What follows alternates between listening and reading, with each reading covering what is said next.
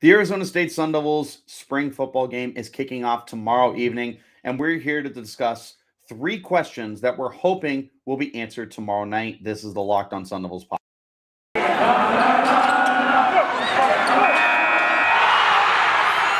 You are Locked On Sun Devils, your daily podcast on the Arizona State Sun Devils, part of the Locked On Podcast Network, your team every day.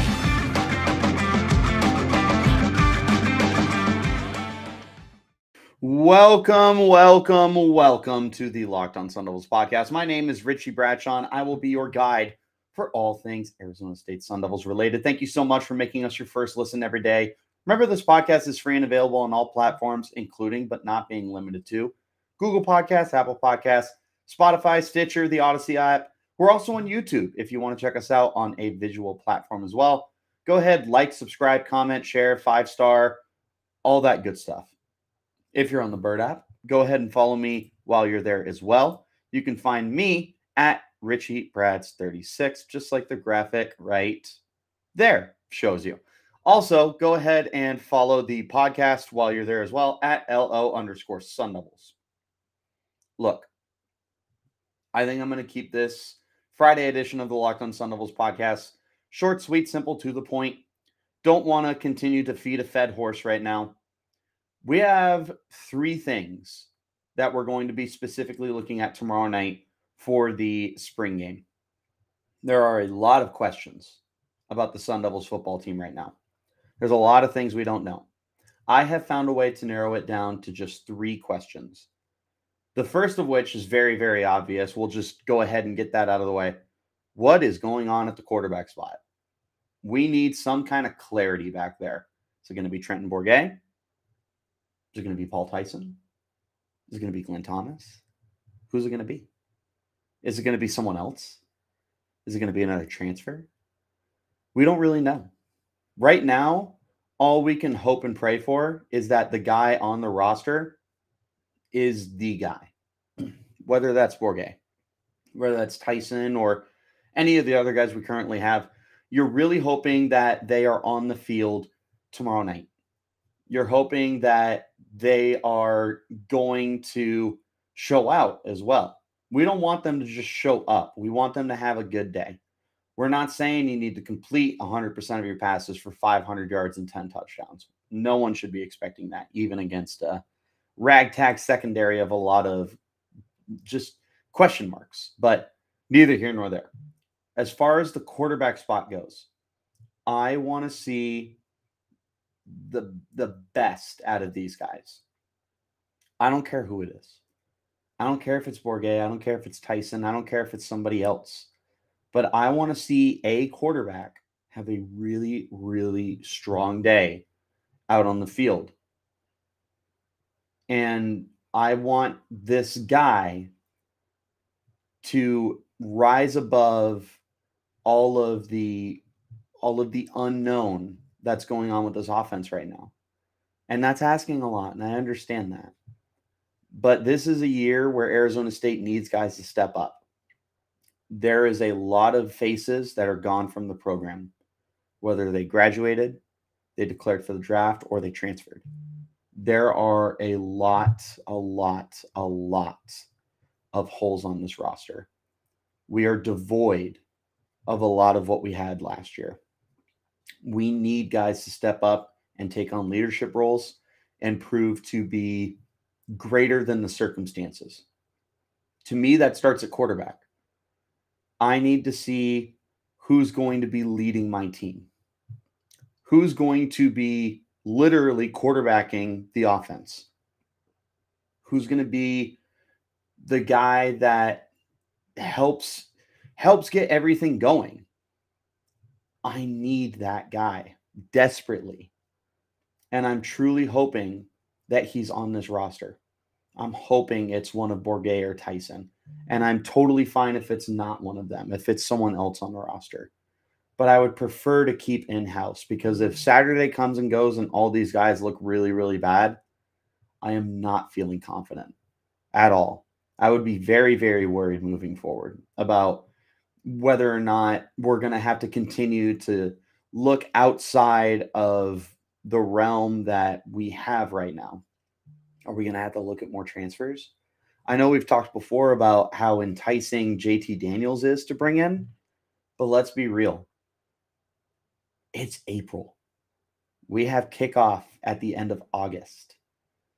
That is less than 5 months away.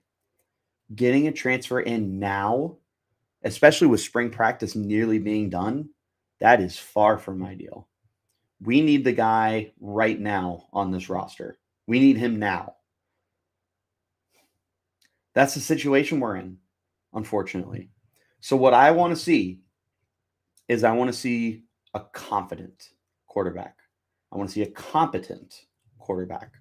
I want to see someone who goes out there on the field and feels like he can make all the throws, feels like he knows the offense and can run the offense like a 4-year pro. I don't want to be looking out there and just feeling completely scared about what I'm seeing. I want to see a guy come out and be confident. Again, this isn't me saying like you need to have like some 10,000 point passer rating, which I'm sure you could get in college football. What I want to see is a guy who is sure of himself. I think that's the best way to put it. And I want to see a guy who at the end of the day, I would feel confident in rolling into the season. You're not going to be Jaden Daniels. That's okay. You don't need to be Jaden Daniels. You don't need to be Manny Wilkins. You don't need to be Mike Bercovici. We just need you to be a guy that I can look at and go, we can win with him. Okay? I think it's asking a lot to say we will win because of this guy. We'll get there. There's time. Okay? Like you've got another year in 2023 for the vast majority of these guys. If they take that next step, then that's awesome. But right now, I just want to be able to look out there with some kind of confidence, not only from myself, but from the guy who's under center, taking the snaps and just calling the plays. I want to see someone who knows who they are in this offense. And that's also going to be very, very telling because of everything that's going on with the program in terms of new faces, all that good stuff. With that being said, I'm going to go ahead and wrap up that first segment right then and there. And I think I'm going to sneeze. Maybe not. When we get back from the first break, we're going to go ahead and hop into the second question that I have here. This, of course, is the Locked On Sun Devils podcast. Guys, I know it. It's that time of year. We're ready to give up on our New Year's resolutions. I don't blame you guys, but I got good news for you. I am not giving up on my New Year's resolutions this year, and it's thanks to our friends over at Built Bar. If you guys haven't had their Puffs by now, you're absolutely missing out on one of Built Bar's best tasting bars. Puffs are the first ever protein-infused marshmallow. They're fluffy, they're marshmallowy. They're not just a protein bar, they're a treat. And just like all Built Bars, they're covered in 100% real chocolate. Puffs are a fan favorite with incredible flavors like yummy cinnamony churro, coconut marshmallow, banana cream pie. All so good, they're going to be your favorite. And yes, they are covered in 100% real chocolate.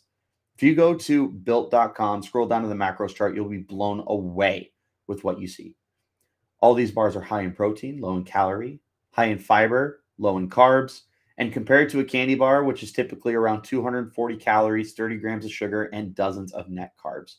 With tons of flavors like mint brownie, coconut almond, and new for this month, white chocolate cookies and cream.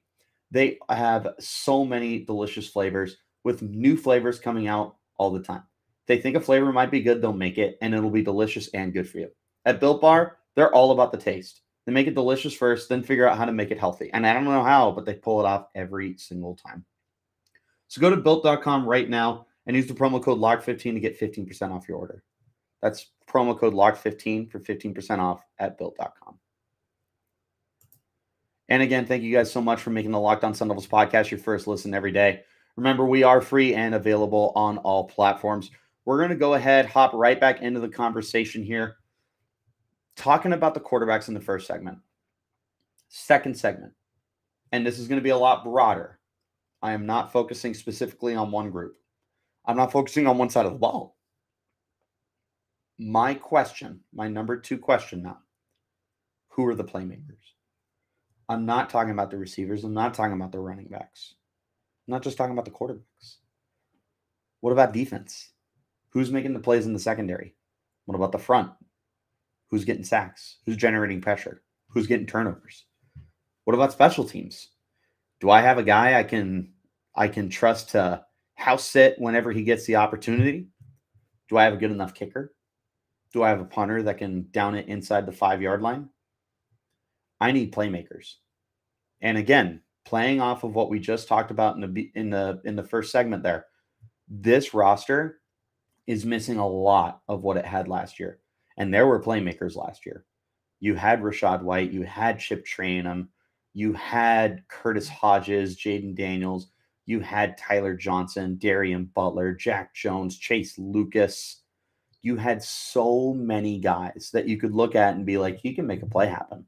Like any second, he can do something, and we're just gonna be like, okay, that's the dude. Something's gonna happen whenever they're around the football. All of those guys are gone. Every single one of them I just named is gone. What do we do now? Well, first of all, it starts with getting the quarterback situation figured out.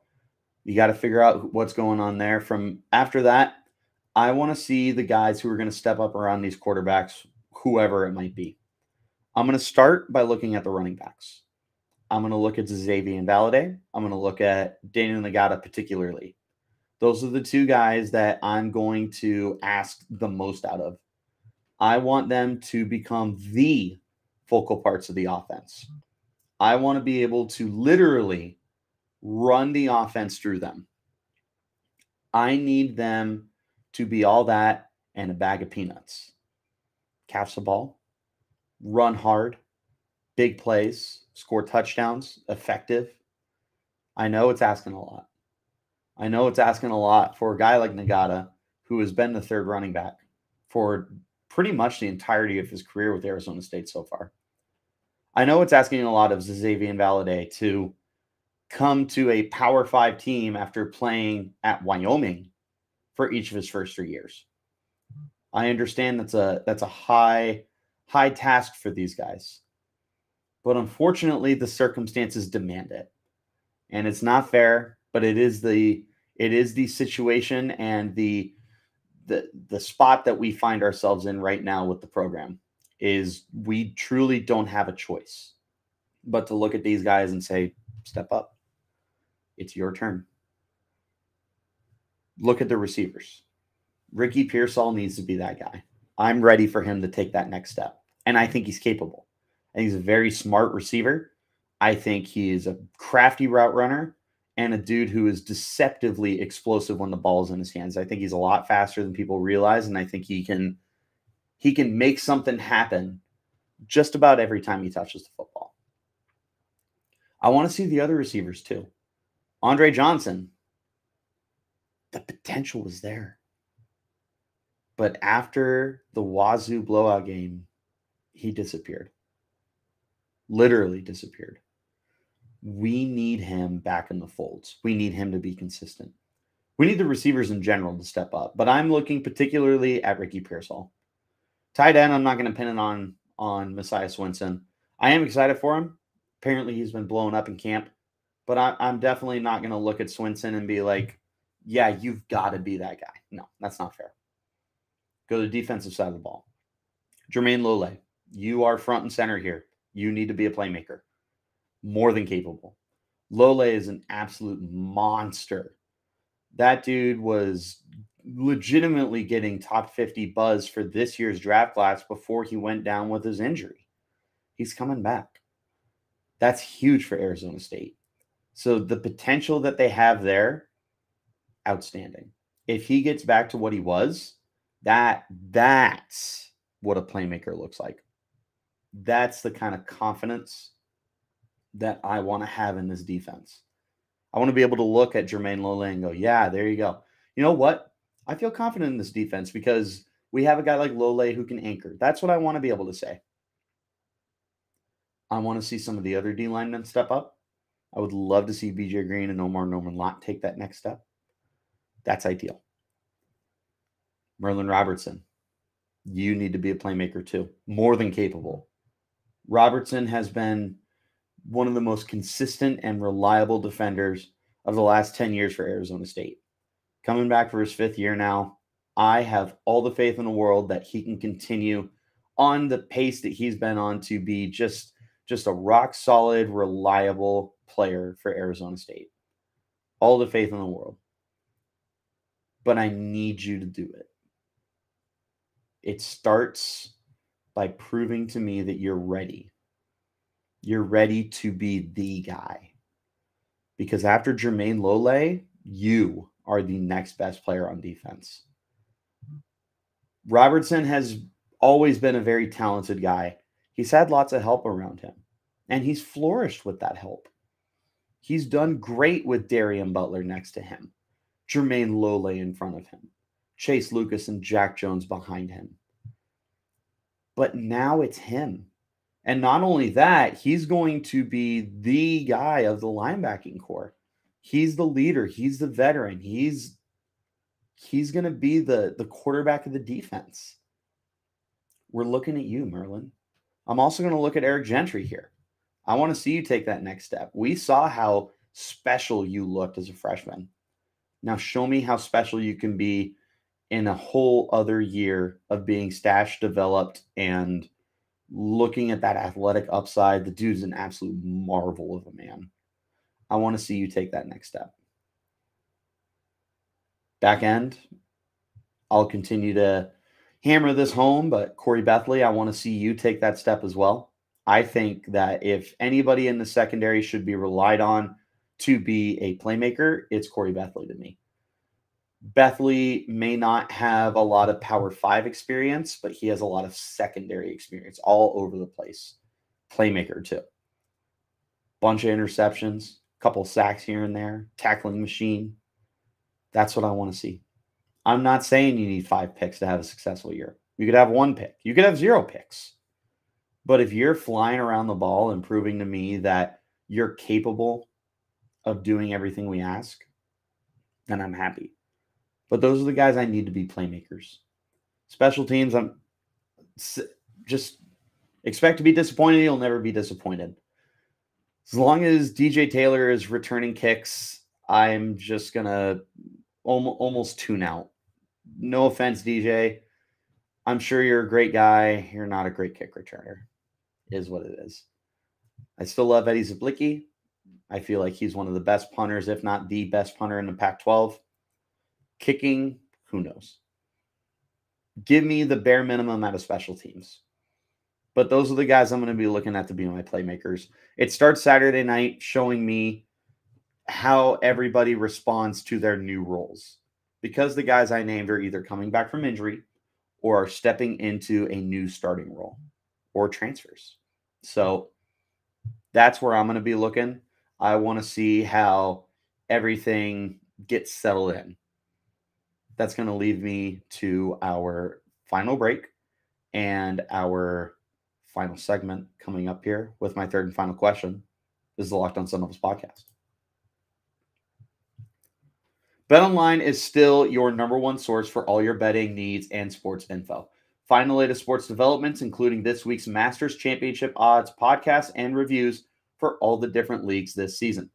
BetOnline is your continued source for all your sports wagering information, including live betting, esports, and scores. Head to the website today or use your mobile device to learn more about the trends and action. BetOnline, where the game starts. All right, guys, let's not waste any more time. Let's go ahead, hop into our final segment now. We got to talk about the entirety of the team this time. How much confidence are we going to have? That's my final question.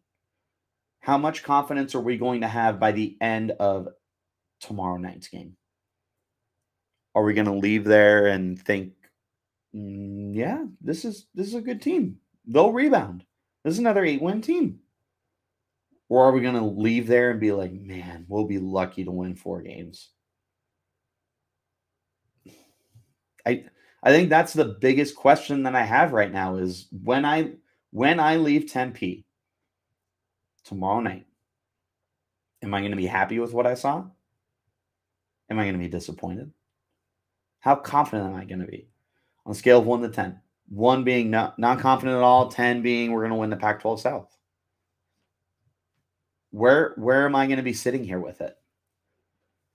That's what I want to know. That's what I need answered tomorrow night. And it's going to be based around the 2 previous questions. Who are my playmakers, offensively and defensively? How's the quarterback situation look? I got to ask more questions. How many different offensive line shufflings are we going to see?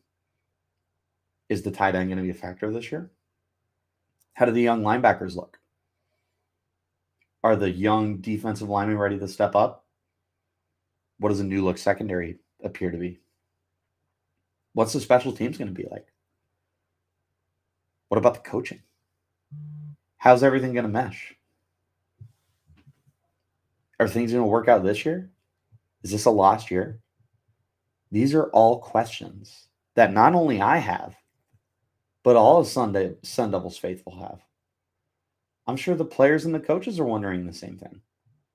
Right now, nobody knows what to expect. We can sit here with our rose-colored glasses and pretend that everything is fine and pretend that we're still going to be an 8-win team. I've said this before on the Locked On Pac-12 podcast. If you guys aren't checking that out, please make sure you go over. Cindy Robinson does an amazing job over there. But I'm firmly I think this is a 6-6 team. I think this is a bowl-eligible team. I think this is a confident enough team. But I just don't see much better than that. And the Pac-12 South is going to be a very fierce division to play in. UCLA is still a very good team. USC just got Lincoln Riley. Utah is still a great team. We're behind all 3 of them. We got to figure out what to do with U of A, who's probably going to rebound. And when I say rebound, I mean better than 1 win. They're not competing for the South. But we got to figure out what to do with them. Colorado seems like the bottom dwellers. I still don't feel like we can absolutely devastate them. Definitely not. What about the rest of the Pac-12? We don't got to play Oregon, but we still got to play. We got to play Oregon State. Thankfully, they come to Tempe. We got to play both the Washington teams. We got to play Stanford. This isn't going to be an easy stretch of games. We got to go to Stillwater for Oklahoma State. That feels like a guaranteed loss, like a 50-point loss, honestly. This is going to be a very trying season. Before we even get there, though, I need to know, how confident should I be in this team? Should I set my expectations so low that no matter what happens, I'm happy? Or should I go into this with the mindset of, you know what, we're going to shock some people. We're gonna change some minds. We're gonna make people feel silly for doubting us. Which one of them is it going to be? Is it going to be somewhere in the middle? Is this a 6-6 team like I'm saying? Is this an 8-win team? Is this a 2-win team? We're not going to know. Not until it happens. But Saturday night is going to be a great indicator. This is where I'll be able to sit down, watch the team, and figure out how I feel. This is an opportunity for me to begin grasping my initial thoughts on the team. And that's where I'm going to leave it. We'll go ahead and stop there on a Friday edition of the Locked On Sun Devils podcast. Thank you guys so much for tuning in every single day. Remember, this podcast is free and available on all platforms, including but not being limited to Spotify, Google Podcasts, Apple Podcasts, the Odyssey app. We're also on YouTube if you want to see us in a visual format. Go ahead, like, subscribe, comment, share, 5-star, rate, all that good stuff. Follow me on Twitter, the Bird app, at RichieBrats36. Follow the podcast while you're there as well, at LO_Sun Devils. Thank you guys so much for making us your first listen every day. Go ahead and make your second listen Locked On NFL Draft with Ryan Tracy and former NFL cornerback Eric Crocker, as the two of them bring the NFL Draft to life every day with insight and analysis on college football prospects and NFL front offices. Just like the Locked On Sun Devils podcast, it's free and available on all platforms. And until next time, guys, you keep it locked right here on Locked On Sun Devils.